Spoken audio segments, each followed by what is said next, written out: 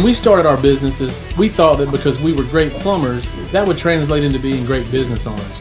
But that couldn't be further from the truth. In fact, successfully operating a home service business has very little to do with the trades. Hey guys, I'm Tony Wally. And I'm Matt Baldwin, and this is the Coach's Corner, a podcast dedicated to helping you create a thriving business and stop thinking like a tradesman and start thinking like a CEO. Welcome to the show. What's going on, my man? How you doing, my man, Big T? Well, I'm glad you asked. You know, you're always making fun of me because I'm older, and it really hit home when I was at the doctor this last time, man. So I turned 45, and I had to make an appointment to go get a colonoscopy. Oh, what fun! Did that make you feel old? Well, let me just tell you real quick. So, um, the whole thing made me feel like shit. So you have to go so when you get a colonoscopy in 10 years, like for you, you'll have to go and get a consultation before the thing goes down. And so I go in there and they do the regular thing, the blood pressure and the height, the weight, and it, so and she walked out. The nurse walked out, and I'm waiting on the doctor, and he comes in, and he's pretty cool, but he's very soft. I mean, he's very straightforward, and he was asking me a bunch of questions, and he said I asked him, like, the lady asked if I wore a CPAP machine, which I do because I used to keep Allison awake at night when I snore. A lot of information coming out of Big T Wally today, but so I was like, personal. We're getting personal. yeah. But I said, hey, why did she ask if I wore a CPAP? I mean, this is colonoscopy. I'm not making the I'm not making the connection. He's like, oh, it's just for the anesthesiologist, so they'll know. And I still don't know why. But he said, they about to put your ass out and hook you up to a CPAP so you ain't snoring. But he said, but I bet if you lost some weight, you wouldn't need a CPAP machine. And dude, I'm just sitting there, man. I'm like, hey, thanks, dude. I appreciate it. And but he kept on talking, and then he started trying to sell me on these shots that he takes. He's like, yeah, man, I used to weigh 250, now I weigh 155. And he like held his eye contact at me, just like looking. And I was like, dude, that's good, man. That's good.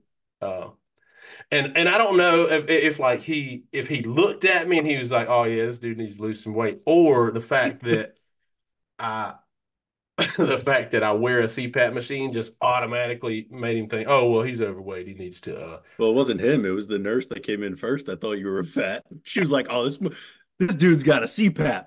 Yeah, the one that weighed me. Yeah, let's make some notes. We're gonna sell him these shots. Yeah, it was Ozempic. All the celebrities are taking Ozempic. He's like, yeah, but it's pretty expensive though. I mean, I don't know if your insurance covered. And I was like, dude, how much worse can you make me feel about myself? You're fat and poor. Yeah, you're fat and poor. What are you still doing here? I don't give a shit if you die or not. If we may as well not do the colonoscopy, you fat piece of shit. That's what. So he was like, he ended up like after I was like, all right, dude, cool, man, I'll check into it. And then he's like telling me what was about to go down like the day before. You can't eat anything. You have to drink like chicken broth, and then you have to drink these two bottles of stuff that are going to clean me out. And golly, dude, it sounds like an absolute train wreck. So, but I need to do it. I mean, because I'm old, like you always point out. Yeah, I have 11 plus years till I have to worry about that. And when I say plus, I mean 11 and 1 month. Well, it's coming down the pipe. No, you bring up an interesting point because me and Ashley actually experienced something where he was like, oh, it might not be covered by your insurance. Does he know that you own a plumbing company? Yeah. I had to throw that in after it made me feel like a total jerk about existing in general. So that just brings up the old stereotype that we talk about, The buck crack plumber, right? Yeah. How, the old stereotype of blue collar is lesser than. Right. Because me and Ashley had a similar experience. I mean, not with the whole colonoscopy thing, but we were fitting out our new office and we needed, office furniture and whatever. And it was this really strange interaction where we walked into this store, and we're like, oh, we got this new office. We need some desks. We're thinking about maybe doing like a modular partition office with the glass, Mhm. so that we could have some sort of private space, with like a conference table. And this guy, I mean, every single thing that we told him about, he's like, you could go with this chair, but this chair is very expensive. You could go with this desk, but this desk is this is not what you're going to get at Staples. Like, have you guys Yeah. checked Staples? We were like, Like they're trying to dude, run you out of there, like trying to steer you towards a more economical decision. yeah, like he just felt like we didn't have money and he didn't want to waste his time because we told him that we own a plumbing company. It was Well, uh I it feel like was interesting. referring to the Pretty Woman movie with Julia Roberts, but that's probably before you were born. So for those that are not, I've seen it. I've seen it. It was on in between I Love Lucy and Happy Days. well, we may as well just keep on going. Anyway, she was in the store and they tried to run her out, but she came back later because she had a bunch of money and a sugar daddy. So she was like, that was a big mistake to Yeah. run me out of here. Sunday, Monday, happy days. Tuesday, I never podcast, watched happy Happy Days, days. by the way. No?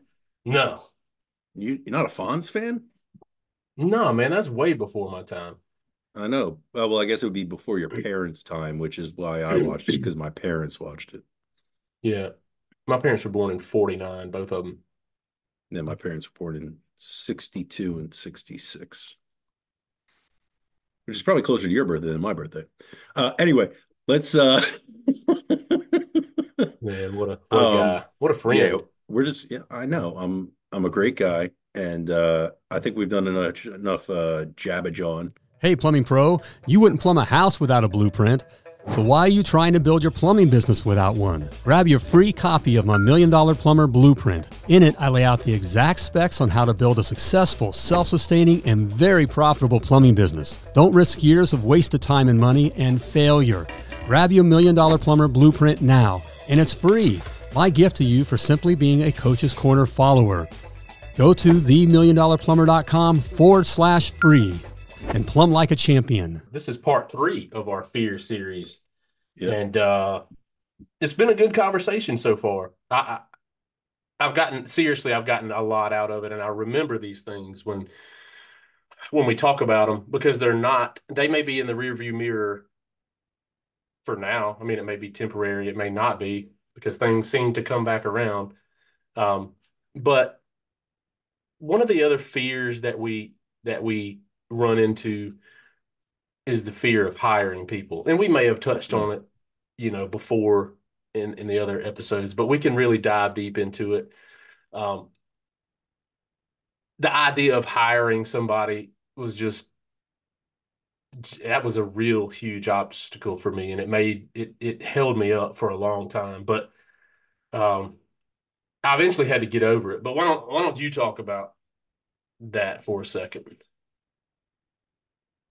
Yeah, I mean, so I didn't have at first I didn't have fear around hiring people because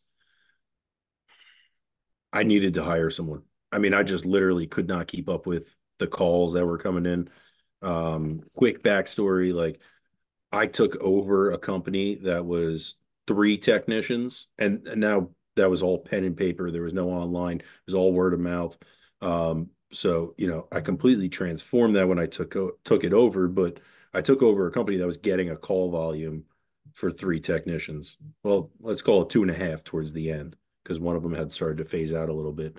Yeah, Um, so I took over this company and I'm trying to do everything. I'm trying to do these remodel jobs. I'm trying to do these new construction jobs. I'm trying to get to the service jobs.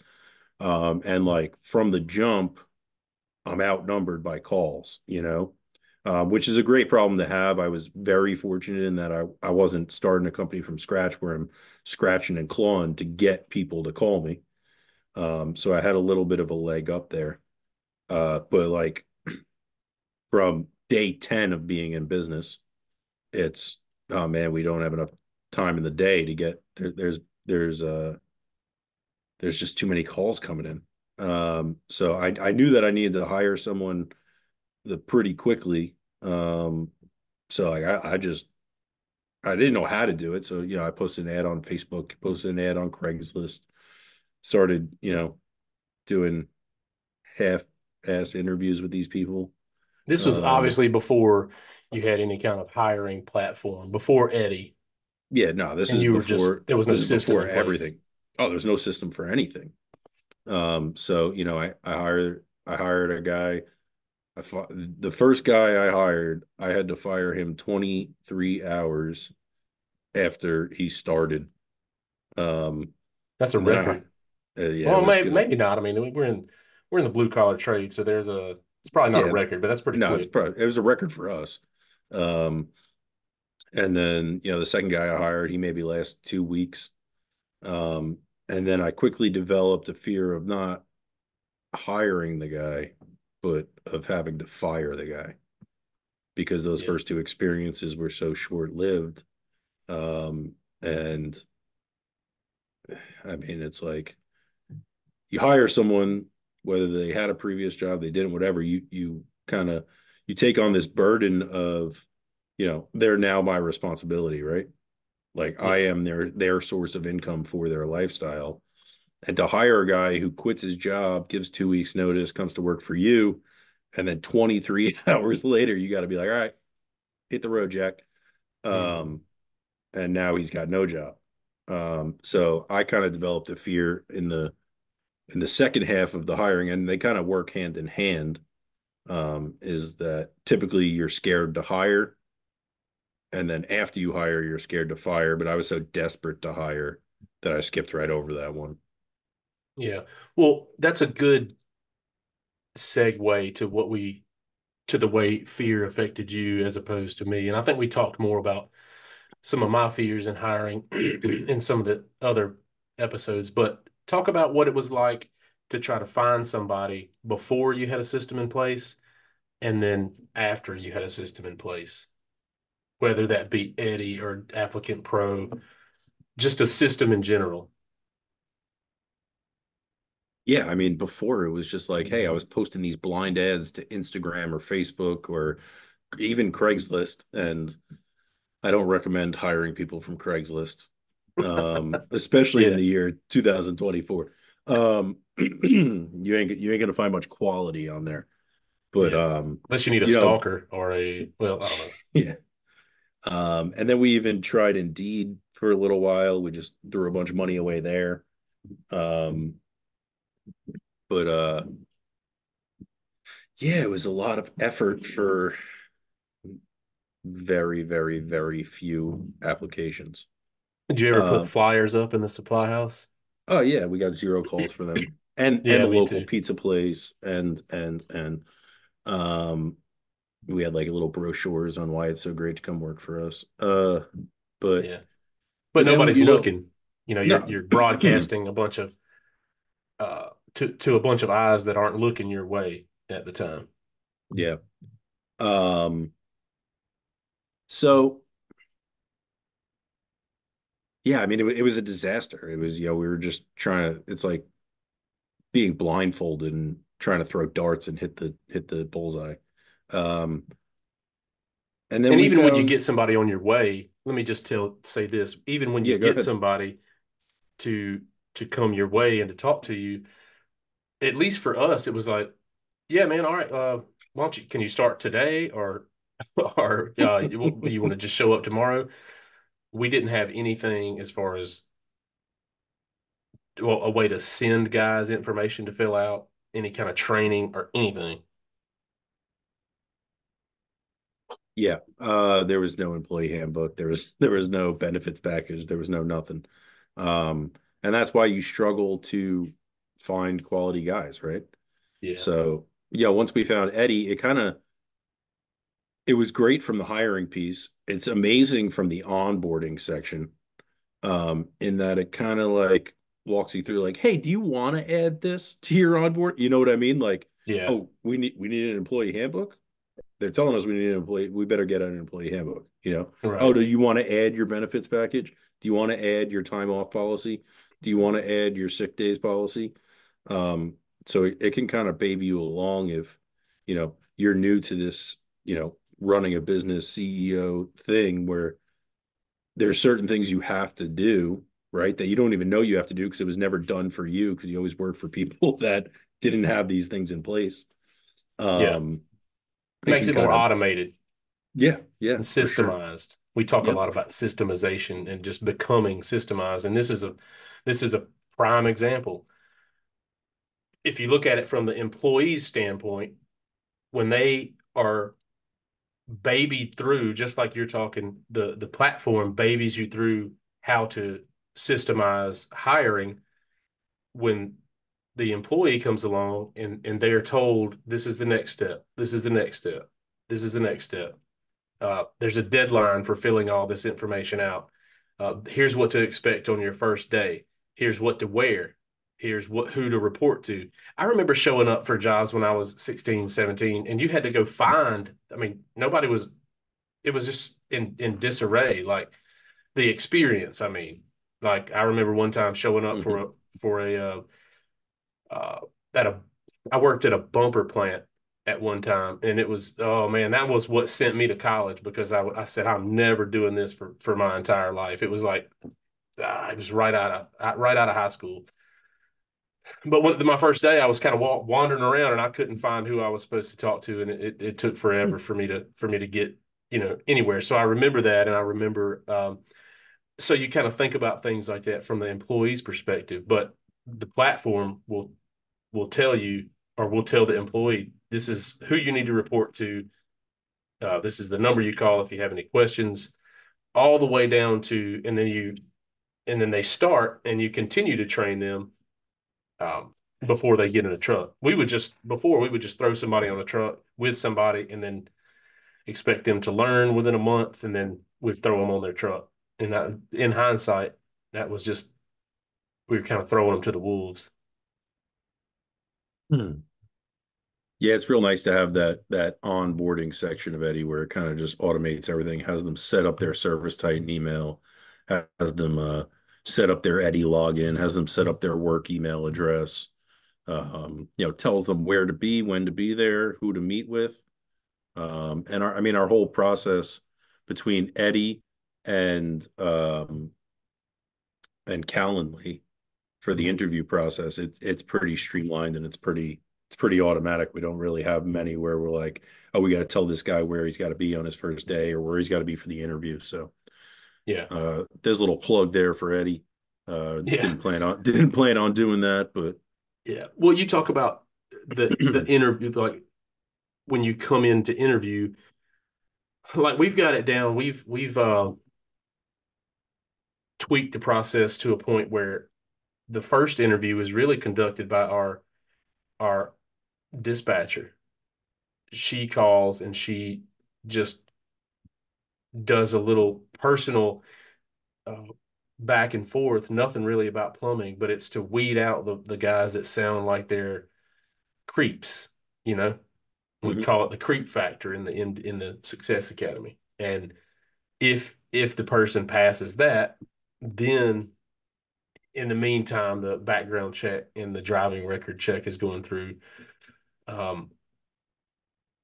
Then after all that's passed, they can meet with our general manager in a face-to-face interview with, it's about, how skilled are you at plumbing and other things too, not just plumbing, but character questions and situational questions. And it's I just we when we put Eddie in place and created that system, I'm really proud of that system that we have in place. But that's the difference between not having a system in place when you talk about hiring, and having a system in place, and that alleviates that angst or that anxiety. Like, what are we going to do with them the first day, or what, all the anxieties that come along with it. There's bullet points along the way that you you can follow. And, aside from hiring, as we go down in other modules, some of the anxiety that comes along with creating raving fans, that's one of the modules that we go through. And you just spoke on this not too long ago, and it's not easy. The things that are introduced are not easy because they cost a lot of money, right? Yeah. Let's face it, home service companies are a dime a dozen, and Mrs. Jones has many to choose from. Now, it may not be PC, but she does judge a book by its cover. That's why there's KickCharge, the industry's leading and most awarded branding and truck wrap design agency who has been instrumental in getting home service providers noticed for over 20 years. And right now, KickCharge is offering a $500 rebate to all Coach's Corner listeners. To get more information, go to themilliondollarplumber.com/KickCharge and start getting noticed today. You got to think about, who is the best company that's ever created raving fans? It's Apple. And Apple did this by making sure that the end user experience was as seamless as possible. The way they created raving fans is, and we're not talking about back when the Macintosh computers were out and you'd play on those in computer class. You played the Oregon Trail in second grade. But we're talking about, when the iPhone came out, right? Like 2006, 2007, they come out with this iPhone. And now you kind of have, this little mini computer in your pocket. And it made things super convenient for the end user. And they start to gain traction 2008, 2009. And then they figure out a way to make your phone and your laptop sync with each other so that things are on both of them, right? They come out with the iCloud. And then they just keep evolving on that, where it's like now I could have on my iPhone, I could have the internet open, right? I could be on Safari and I could have a web page open. I'm like, oh, I want to look at that on my computer. Right on the bottom dock of my MacBook is a little Safari icon with a phone next to it. I click on that and it brings up the page that I'm looking at on my computer, on my phone rather, and AirDrop and all that. So they made it a way for the end user to, as easily as possible, access information. So when we try and apply that to a plumbing business, it's really just how easy are we making it for people to book appointments with us? Yeah. How easy are we making it for the process of, them having to wait for us then, right? Like we give them a 4-hour window and then, oh, when are they going to be here type of thing, right? Well, when we dispatch to a job, they get a little tracking link and they could click on that and they could see where our truck's at and how long it's going to take to get to their house. Yeah, well, talking about that, what about when you initially, that comes from Service Titan. When you were introduced to Service Titan and you realized how much it was going to cost, it was probably before you realized that that's only a percentage of your revenue. It's before that we may have been looking at the number like, oh man, this is going to cost. I think it was going to cost like $1,500 a month when I first signed up. That was like 4 years ago, Service Titan, and I was just scared to death, But it introduced all that technology that you're talking about. Yeah, yeah, and you think about that in terms of it's going to cost me, right? Yeah. Not how much is that actually per billable hour that we're going to be billing? Because, we talk about the customer pays for everything. And if we need this software to run our business, the customer needs to pay for us to have that software. So that's going to be incorporated into our hourly rate. Yeah. And if you broke that $1,500 a month down, it's probably $2 or $3 an hour. I mean, we're not talking about life-changing money here. But you see the mindset that you get stuck in. Like that was the first thing I thought of. And I hear it from people all the time, like, hey, I've got a goal. I'm gonna do this by the end of the year, whether it's I'm gonna get a private coach by the end of the year. If you wait until you can afford it, you'll never do it because you're thinking about thinking about it the wrong way. And that's Yeah. that's one of the things private coaching can help you with. But that mindset right there, initially when I got Service Titan, I was like, man, this is just so expensive, and I was scared to death. But shortly after that, maybe once we got the onboarding done and we got all the kinks out, and I mean like the users, all of our technicians had to, had to be trained on how to use it. We had to get tablets and phones. And again, this series is about fear that skyrockets your uh, phone bill, and before you're able to understand still that it's just a percentage of your revenue, it's scary. And Mhm. but now I would say 3 months after we were onboarded, I don't know how we could do it without Service Titan. We couldn't do it without or Yeah. some platform like that. But Yeah. you were talking about the technology. Sorry. No, no, that's fine. Yeah, you brought up a good point in that, waiting till you can afford something usually doesn't yield results. Right. Um, you know, we kind of have to at points act where we want to be, right? And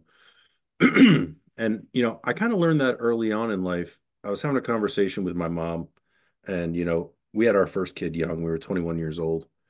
Um, he was 2 or 3 or 4 at the time, and she was like, when are you guys gonna have another kid? When are you guys gonna have another kid? When are you gonna have another kid? I was like, Mom, I can't afford the one kid I have. What do you Yeah. mean have another one? Um, and she just said to me, she said, honey, look, if you wait until you can afford to have another kid, you'll never be able to afford to have another kid. Yeah. I But couldn't but agree if more. but if you have another one, you'll figure out a way to make it work. Yeah. That's the And example that I would like to that's the example that I thought of. yeah, and it's like that with business. It just Yeah. is. Um, you will, as an entrepreneur at heart, you will always find a way to make it work. Um, and it might force you to do things that you're uncomfortable with that you don't want to do, whether it's letting go of that dead weight that's costing you an extra X amount of dollars a month, um, or selling that extra van that you've been holding on to in hopes that you're going to add another tech, or hiring a private coach to really get you to that next level, or getting that Well, office space. well, just like you said, man, I didn't have time to be scared of firing somebody. I had to hire somebody. Remember when you Mhm. took the business over? That's the Yep. same thing. It's the same logic when because you came into a situation where you were forced to make a decision. And that's really where all the growth is when you are forced to make a decision. So whether it's hiring a private coach or going out and buying a van before you're actually ready, hiring a person before you actually really are busy enough, Mhm. those are counterintuitive things and they don't feel like emotionally the right thing to do. But when you hire somebody and you got one guy sitting at the shop, you start making moves because you have Yep. to, a lot like you had to hire people because the phone was ringing off the hook. Yeah. Yeah, for What about the sure. cost of all the things you have to do to create a white glove experience from shoe covers, floor protection, the software Service Titan or Field Pulse, or there are a few of them out there. Yeah. Uh, all of that added together, and that's before you get to the customer's house to make the Yeah. money. Yep.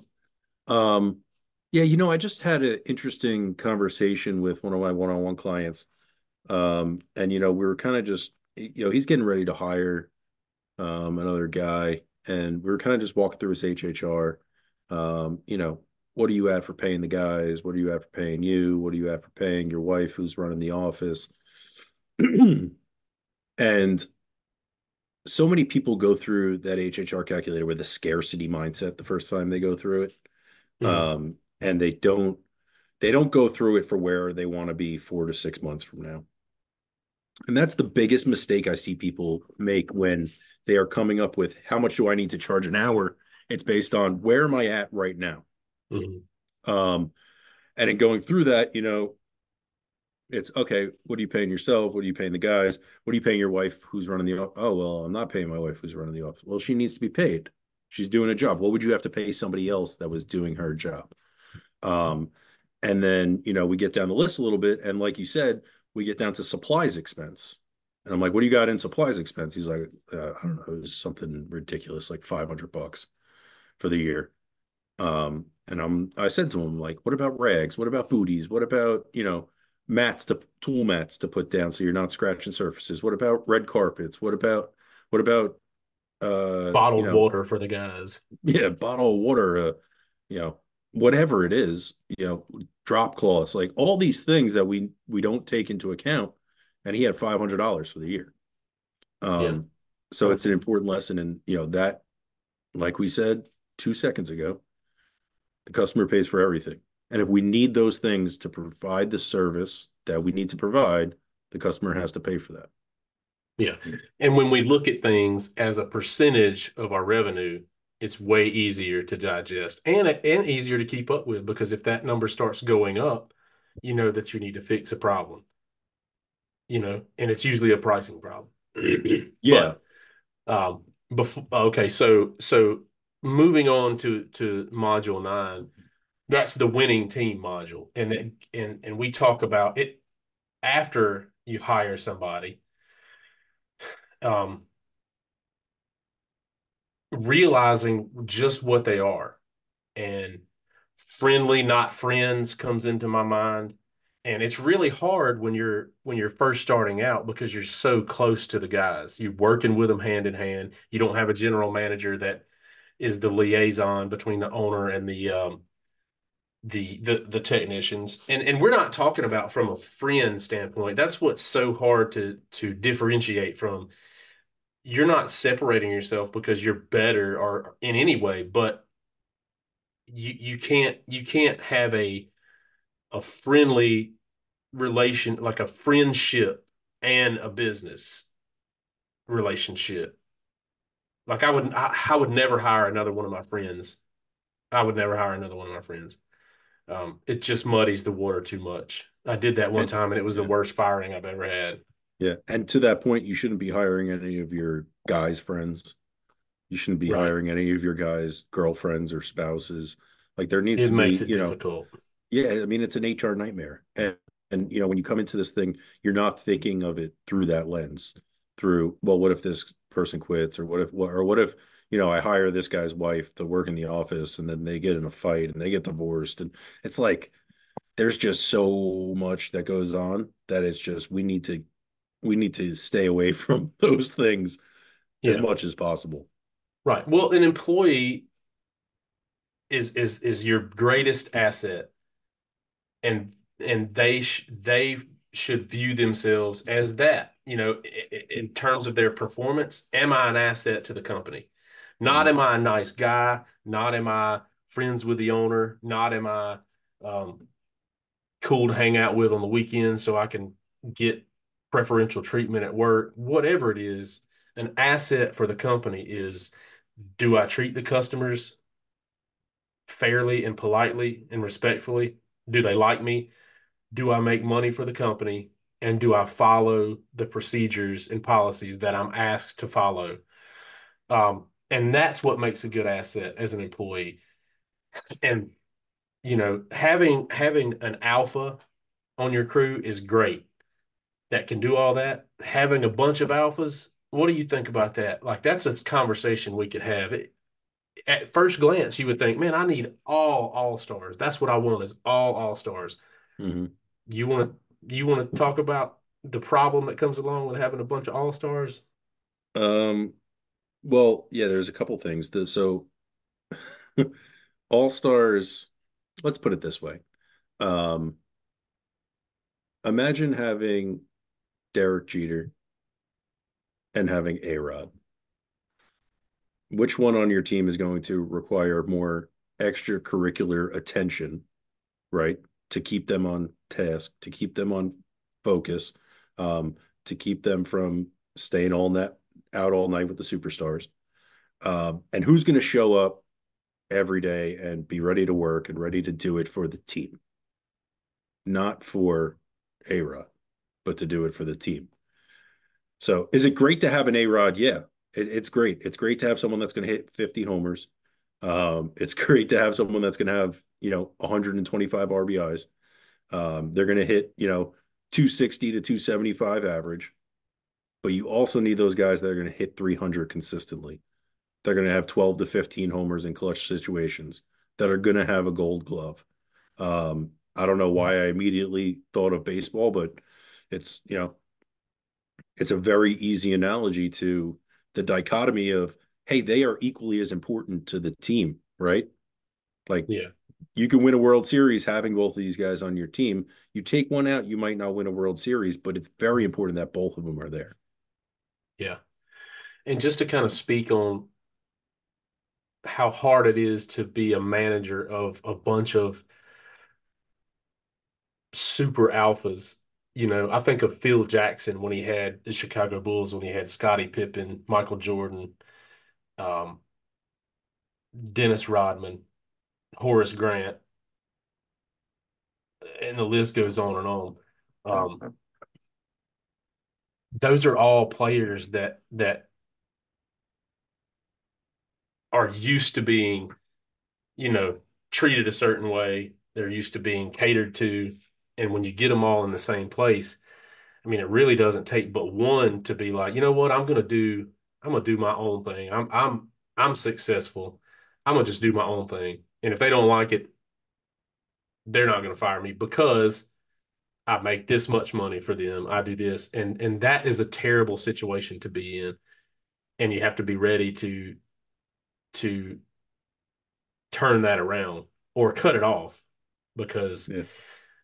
it's just a tough situation. And you can be an A player and also respect the company that you work for and want to do good for the company and not just yourself. I mean, I've had to part ways with people that just at all costs they were like, I'm the one that's bringing in the money. So I'm just going to do what I want, whether it be, you know, not following company procedures, kind of spreading a bad attitude to the other team players, and it's just something that you really can't let go on because once you let it go on, it just gets out of hand. Yeah. And I mean, a perfect example is what's going on. I mean, I'm not a huge basketball fan, but what's going on in the NBA the last, 10 years, right? What's going on is that they try to form these super teams where they bring all these guys that score 40 or 50 points a night. And mhm. hey, wouldn't it be great if we got them on the same team? But, It's a you know, perfect example. they might get a championship or two championships out of it, right? But inevitably it becomes, well, he's not passing to me. He's taking too many shots. He's getting all the good jobs. He's getting all the water heaters. He's getting all the boiler replacements. He's getting all the grinder pumps. And it starts the finger pointing because now instead of them all scoring 40 or 50 a night when they're on the team with a bunch of B players and they're the all-star, now they're all scoring 20 to 30 a night and their stats are suffering. Um, Yeah. and you'll have that, when it comes to business, there's going to be people that you could just send them to whatever job you just send them there, and they're going to do their best because they believe in the company and they believe in your vision and they believe in the culture. But there's going to be guys that they want all the water heater calls. Yeah. They want all the main lines. And give me a guy with good character and a good attitude and a good team player over over a prima donna any day. And Mm-hmm. I'll show you a good company that's consistent and it doesn't drive the general manager nuts, you know. Yeah. Another huge stressor in this module, and we'll kind of round it out on this one, is payday, like how you pay people. And with us paying performance pay, piece rate, that was a huge stressor for me. It was the one thing where I was like, I'm gonna do everything in the Success Academy but this. It was scared me to death. I was used to paying guys hourly, and I said there's no other way. I didn't know anything about commission really, but I have guys that have come over from bigger companies that were on commission, and they said, I just, man, we could make good money, but we never see our families, and I'm just tired of being a tool in the toolbox that just gets run ragged. because it doesn't, Yeah. you don't know when that job's coming in, but if you want to make money, you got to go do it, even if it's at, whatever time.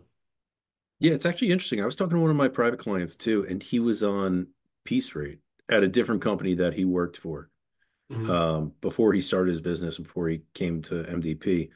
Um, and they were on a single tier piece rate system with no base pay, Really, no guarantee.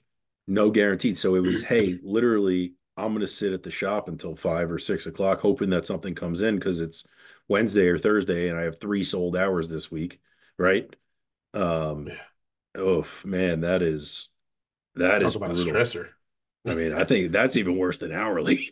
Yeah. Like, Yeah. No guarantee at all. no, yeah, That's tough. yeah. I mean, it makes it So, easier on the business owner, but I don't know how you could keep somebody like that. yeah, I couldn't imagine. But, getting the initial shock of, okay, these guys could potentially make upwards of $3,000 a week. How am I going to be able to afford that? And what does it look like? And how does the math work? And I didn't want to tax my brain to figure it out. But I heard Laura say in one of the potty talks, she said, just do like a mock payday and show the guys this is what you would have made on piece rate. This is what you make hourly. Look at the difference.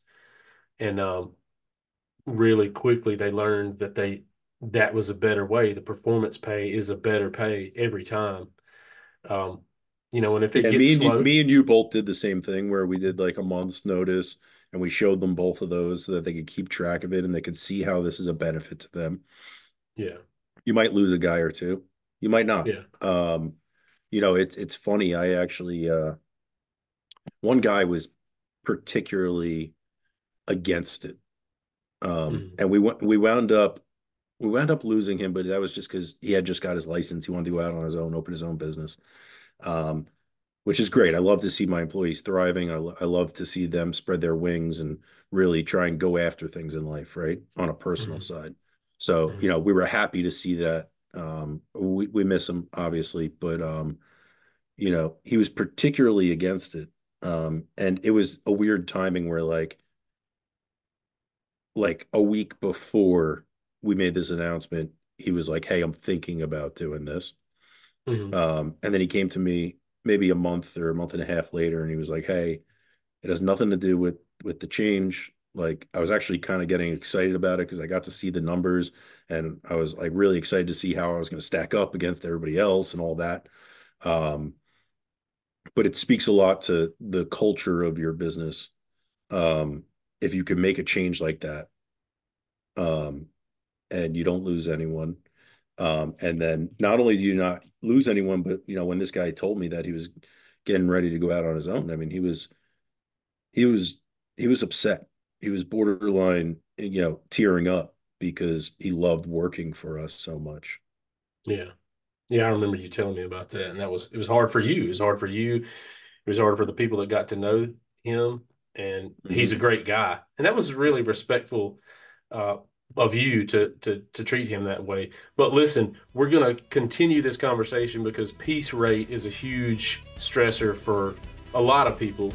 It's common to kind of hit that roadblock, but Yeah. you're going to have to wait till next week to hear the rest. We're going to tell you what our experiences have been with performance rate. So we got to get out of here. All right. See you later, Tony.